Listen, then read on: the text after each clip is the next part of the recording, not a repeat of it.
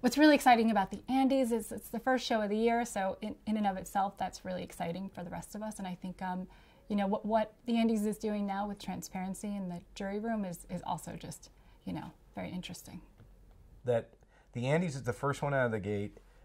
It's a precursor to the rest of the year, and it's always been about the one thing, and that's brave work. So the filter's there, the people are genuine, and it's the first look at the rest of the year. Awesome.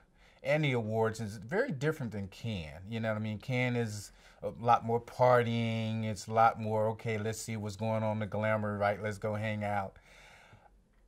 Focused. You know, really hear about the work. Really hear about the international work where judges are going to come in and we're going to really go to work, right? We're not going to be partying at night. Well, just maybe a little bit. Shh.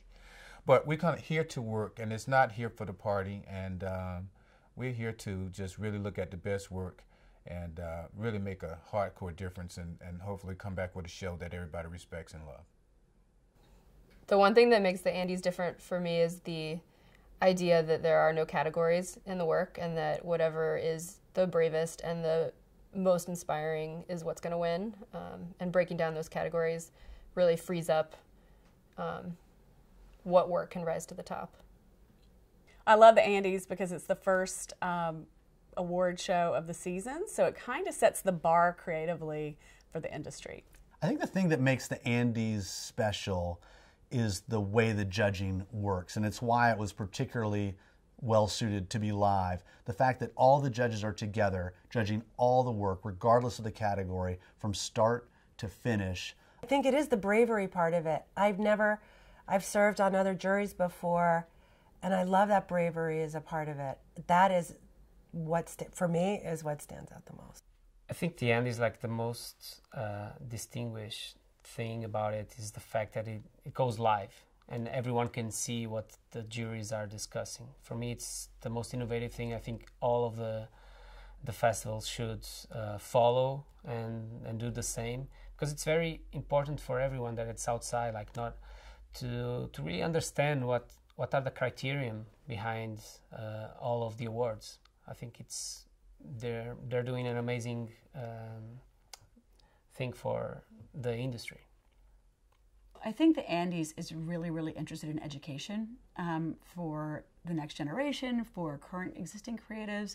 And what I love about the Andy jury is it's very thoughtful, and everybody wants to pick a piece of work up and really turn it around and investigate and inspect it and see what makes it great, where are its shortcomings, and how is it doing its job in breaking into culture. And the whole role of the live idea to be on Facebook was to educate people, bring people into the room as opposed to keeping them out. I have a lot of anxiety about it, but I'm sure I'll feel better once it gets going. I don't like anything live, and I don't like authenticity. I'm just kidding. Every time I mention it to someone, their eyes get really big, like, really? You're going to be able to see what the jury's saying? Really? You're going to get to see what the jury's saying? The Andes are innovating, and like everyone always wants to see what's happening inside the jury room.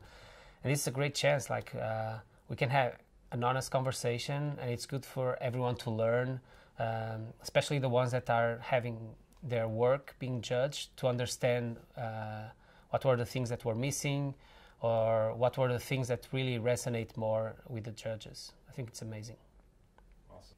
Young people need to see some of the brave decisions that are made by some of their older counterparts who do have to make these decisions, and how they make these decisions, and how you can make a brave decision. So to lock this up and keep it private and kept away from the public is just ludicrous. Yeah, I'm trying really hard not to think about the fact that I'm going to have to judge things in front of the entire industry.